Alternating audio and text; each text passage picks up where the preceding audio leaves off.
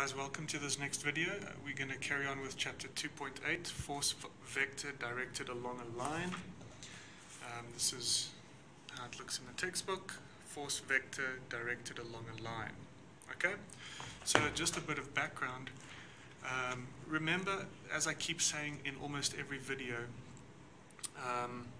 if we've got a bunch of forces, often what we want to do is we either want to calculate the resultant force, or we want to obtain components of that force, and in order to do this, or we want to multiply two forces to get components, etc.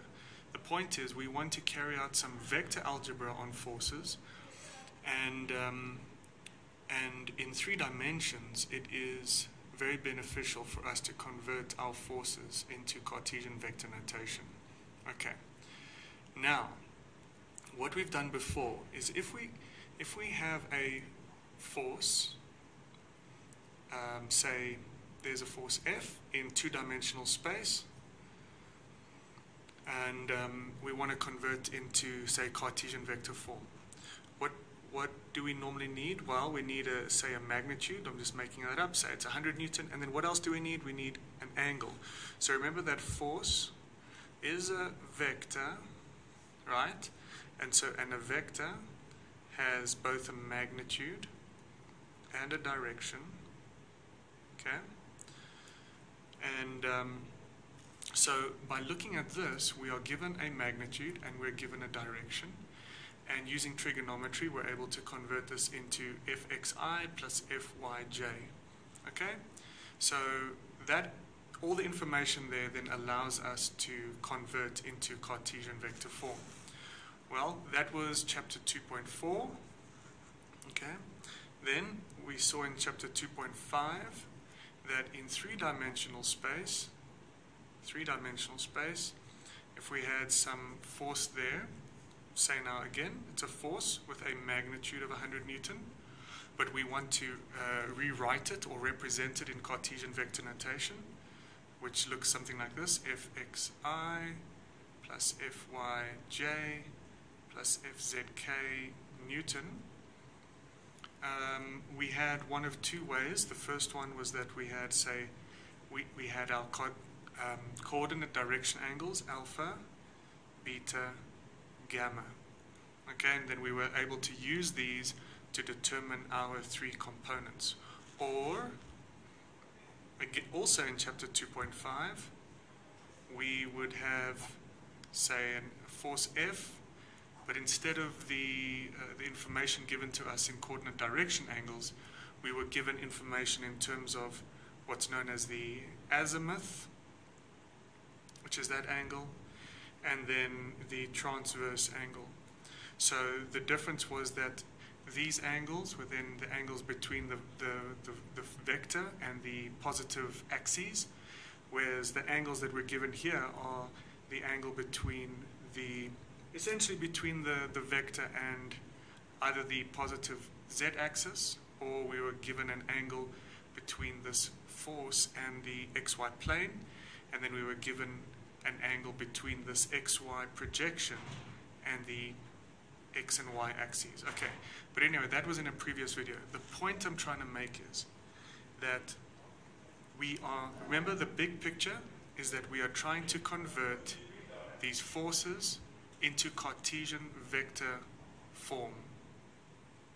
And what we were given in 2 dimensions, we were given angles, magnitudes and angles, and we converted it into Cartesian vector notation.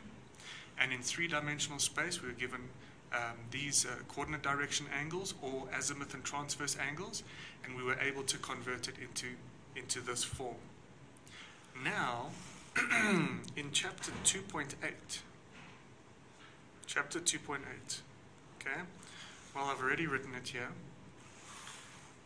Another way that forces are represented, for example, in here we have magnitude and an angle.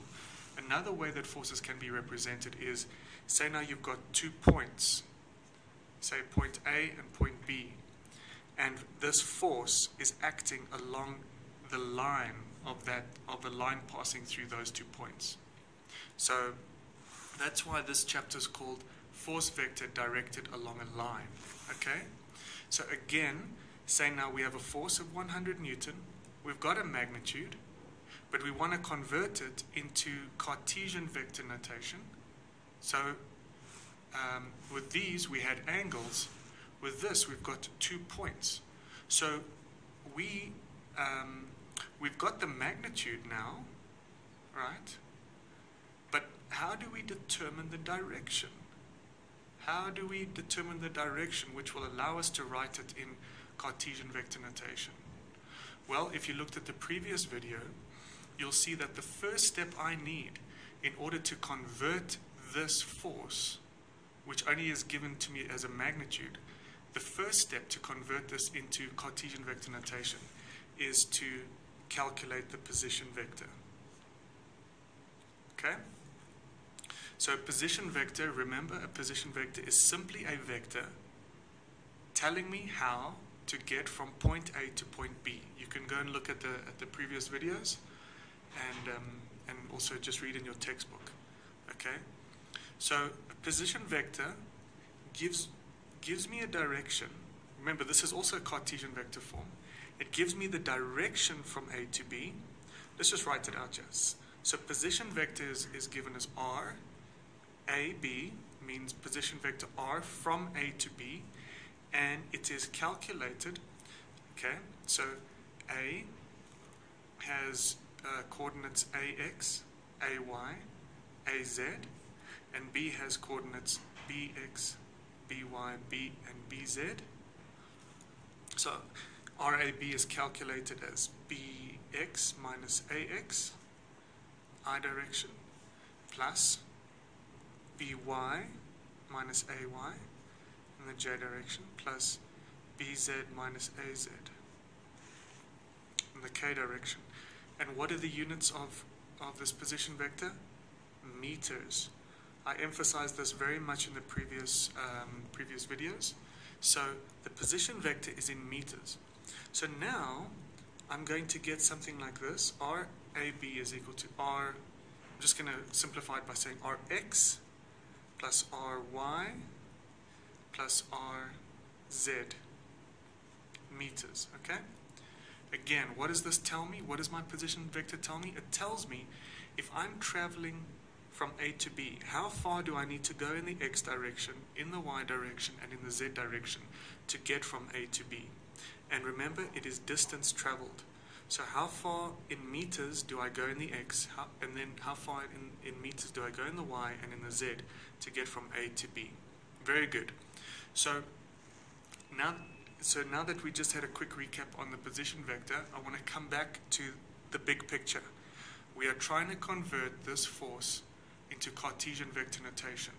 So what do we need? We need to multiply this magnitude with a vector. Okay? Let that sink in. We need to multiply this force with a vector so that this force will then have a specific direction. Right now, if I say to you, the force acting on this object is 100 Newton, I'll say, well, that's great, but that is really quite meaningless because we do not have a direction. If you tell me there's one force acting of 100 Newton and then there's another force of 50 Newton, that is really, it's almost a meaningless statement because forces are vectors. If I have two vectors that are not acting in the same direction, then I need to add them up using vector addition. So, in order to convert this force into Cartesian vector notation, I need to multiply it by a vector that's going in the same direction. So what do we have here? As our position vector puts us on the right track. Okay? So our position vector is a vector that's pointing in the direction of that force. Okay? But now, if I were to say to you, okay, now I've got my F, which equals 100, okay? My force, the magnitude of my force is 100, and now I've got a vector. I've got a position vector RAB, which gives me the correct direction. It is a vector in the direction. Then if I ask you, what is the problem with me multiplying the 100 Newton by this position vector, am I not giving this 100 Newton the correct direction? What if I say F times RAB? Okay? F, magnitude of 100 times the position vector RAB. Am I not going to give this 100 Newton the correct direction and therefore write it in Cartesian vector notation? Well, the answer is yes, absolutely. You are going to give that force the correct direction and you're going to represent it in Cartesian vector notation. The problem is that RAB, there's two problems. A position vector RAB, number one, does not have a magnitude of 1. Okay, I'm going to say RAB, that's the magnitude of position vector, does not have a magnitude of 1. Why is that important? Because what's happening is, if F is 100, and I multiply by position vector RAB, I'm actually also multiplying by the magnitude of this vector, which is what? It's Rx squared plus Ry squared plus Rz squared square root. Remember that that's the magnitude of RAB. So if the magnitude of this position vector is 10 or 15 or whatever, then what's actually happening is, if I multiply 100 by this position vector, I am giving it the correct direction, but I'm changing the magnitude. I'm changing the magnitude. And so therefore, it's no longer a force equal to 100. It's a force of 100 multiplied by the magnitude of this position vector. So that's the first problem. The second problem, okay, is that I have units of meter. My units are meter. So if I carry out this calculation, I'm going to get Newton meter. Okay? So I'm after Newton. Okay? So I really hope this is making it clear. Again, I need to multiply this force, this which has a magnitude of 100, by a vector pointing from A to B, so that I can give this force a direction. So I start with a position vector, but the problem I have with position vector is, although it's the correct direction, it has a magnitude other than 1. So if I multiply the 100 with that position vector, number one, I change the magnitude of 100, and number two, I'm actually multiplying by another unit, meters. So what is the solution to this? The solution is that we need to calculate the unit vector UAB, which is equal to the position vector RAB divided by its magnitude, which is simply Rx in the I over the magnitude of that vector.